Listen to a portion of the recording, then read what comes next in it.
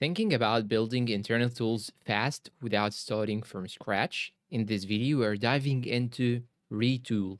What is it? What's new in 2025? And whether it's actually worth your time. Stick around for the pros, cons, and a quick verdict at the end. What is Retool?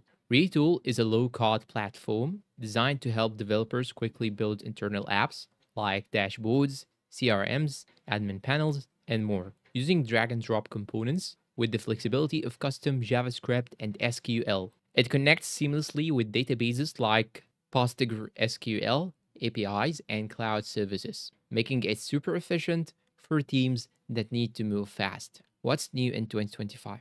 Retool's 2025 update introduces a ton of performance upgrades and some exciting new features. Number one feature is Retool AI, now integrated directly into the builder. It helps generate queries, autocomplete forms, and even suggest user interface components. Retool Workflows 2.0, more robust automation with conditional logic, retries, and multi-step flows. Self-hosted enhancements, better enterprise controls, including role-based access and audit logs. Design mode, a cleaner interface for non-technical users to tweak the layout without touching code. These updates aim to bridge the gap between devs and business teams. Pros of Retool. Let's talk about what makes Retool stand out. Speed, flexibility, pre-built components, strong community and support, and scale. Let's first talk about speed. You can build a full CRUD app in under an hour. Now, we talk about flexibility. You can write custom JavaScript, use APIs,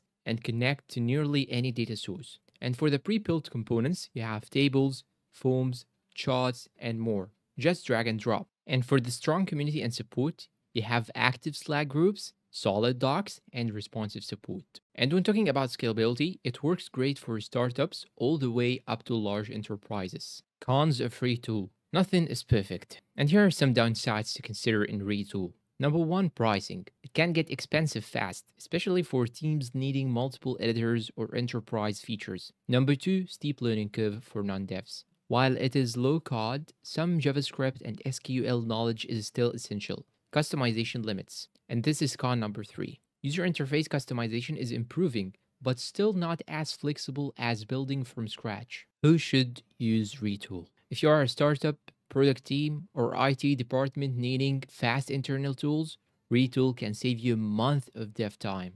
But if you are looking to build public-facing apps or need full design control, it might not be your best option. Final verdict. So here's the bottom line. Retool in 2025 is faster, smarter, and more accessible than ever. Perfect for teams who want power and speed. It is not for everyone, but if you need internal tools fast, it's hard to beat.